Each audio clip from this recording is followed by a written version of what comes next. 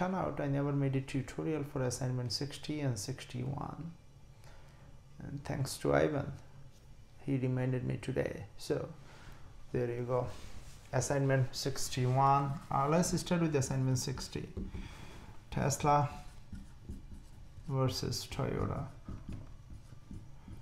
So I'm gonna put you on a road, and there is of course Tesla, or let's call this one Toyota,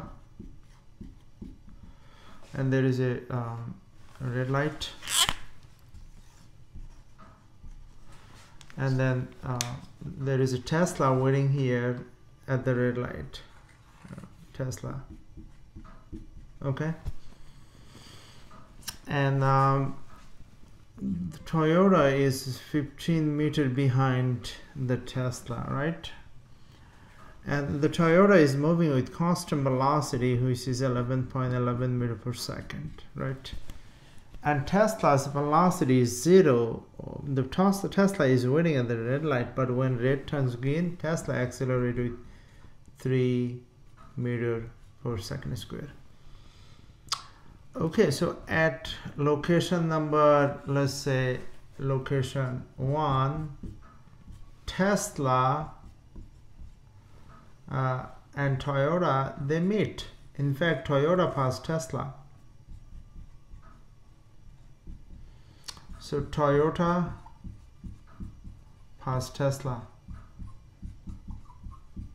At location 2, Tesla passed Toyota. Tesla passed Toyota.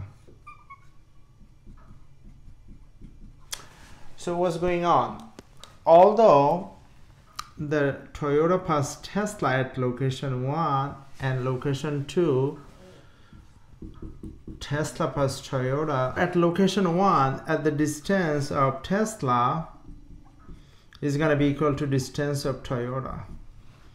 And location 2, distance of Tesla is going to be equal to distance of Toyota. However, the velocity of Tesla is not going to be equal to velocity of Toyota, and velocity of Tesla is not going to be equal to velocity of Toyota over here, and also acceleration of Tesla is not going to be equal to acceleration of Toyota at this location, and acceleration of Tesla is not going to be equal to acceleration of Toyota at this location. Now let's find those values. And how can I find these values? Let's start our conversation. Let's do Tesla over here and Toyota over here. So Tesla, d is equal to VIT plus half AT square, and let's make the Tesla red. All right, so d is equal to VI is 0 because it's at rest when the light is red. However, when light turns green, from red to green, the Tesla accelerate, therefore Tesla will have some velocity and Tesla would be speeding up.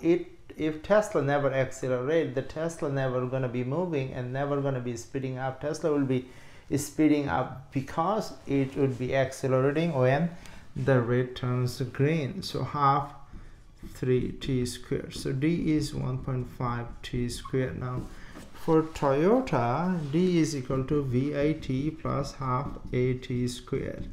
Now VI of course 11t, and this is acceleration is 0, is constant velocity,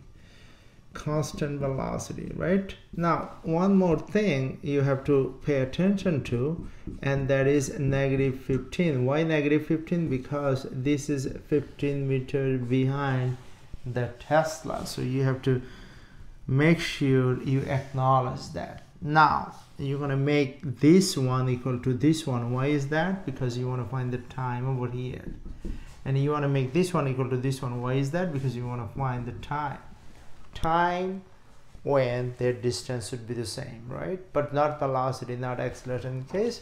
In fact, we know the velocity of Tesla over here. Acceleration of Tesla is 3. Acceleration of Tesla is 3, but acceleration of Toyota is not 3. Acceleration of Toyota is 0. Acceleration of Toyota is 0, right? Of course. Velocity, we know velocity of Toyota. Velocity of Toyota is 11.11, and velocity of Toyota over here, Toyota over here is 11.11. We have to find velocity of Tesla here, and we have to find velocity of Tesla over here. If Tesla is speeding up, Tesla's velocity is 0 here. It's going to be more than 0 here. It's going to be way more than 0 over there. So that's a type of thing you should be expecting. All right. Okay, so now what are you going to do? You're going to write 1.5. So we're going to write d is equal to d, right? D is equal to d. So 1.5 is equal 1.5 t squared is of course equal to 11.11 t minus 15. All right, minus 15. All right. So now we're gonna put it over here. So we're gonna move everything to the left side. So 1.5 t squared minus 11.11 t plus 15 is equal to 0. So you're going to use quadratic equation. So minus b plus minus b squared minus 4 ac over 2a, right? So now we're going to plug in. So b is this is negative, so 11.11 of course, plus minus 11.11 squared is 1, 2, 3 minus 4 times a is 1.5 and c is 15 divided by of course 2 times 1.5, which is 3. Okay, now you have 11.11 plus minus, you have 123 minus 90 because 4 times 1.5 times 15 is 90, right? Yeah. So 90, 123, 90 minus 90 is 33. Square root of 33 is 5.3, 5.4, right? Divide by 3. So it's give you 2, because it's quadratic, is give you 2 solution. One is 1.8, okay, and one is 5.6. All right, 1.6 and 5.6. So the time over here is 1.8 and time over there is 5.6, of course, right? Okay, so now we know the time. Now we can find the distance over here, because the distance, once we know the time, distance is super easy. So how can we find the distance? Well, we can use these two equations to find the distance, remember. So the d is equal to 1.5 1.8 squared, and that's going to give you the distance, and d is equal to 11.11 1.8 minus 15, and that's going to give you the distance, right? And that is 4.75 and 4.75, right? Okay, so distance is 4.75. Both equations gonna give us the same distance. Now let's see how we're gonna find the distance over here. So d is equal to 1.5, and this is, of course, you have to plug in the time, and the time is 5.6 squared, and that is 47.5.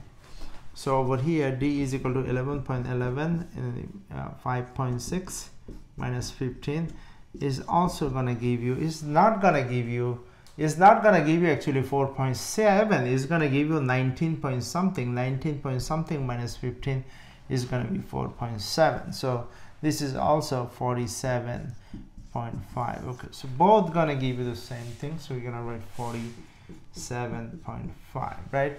So what did you learn from this problem? You learn from this problem is that when you move with constant velocity, that means you can use a mathematics to model it, a linear equation. When you accelerate like Tesla, you can also use the mathematics quadratic equation to model it, and then that allow you to solve any type of problem you want. Now the next part, we're gonna try to understand the graph of this problem. This is the algebraic way of solving this problem. The next, we're gonna do the geometric way of solving this problem. Of course, we're gonna get the same answer. So that gonna take us assignment number 60.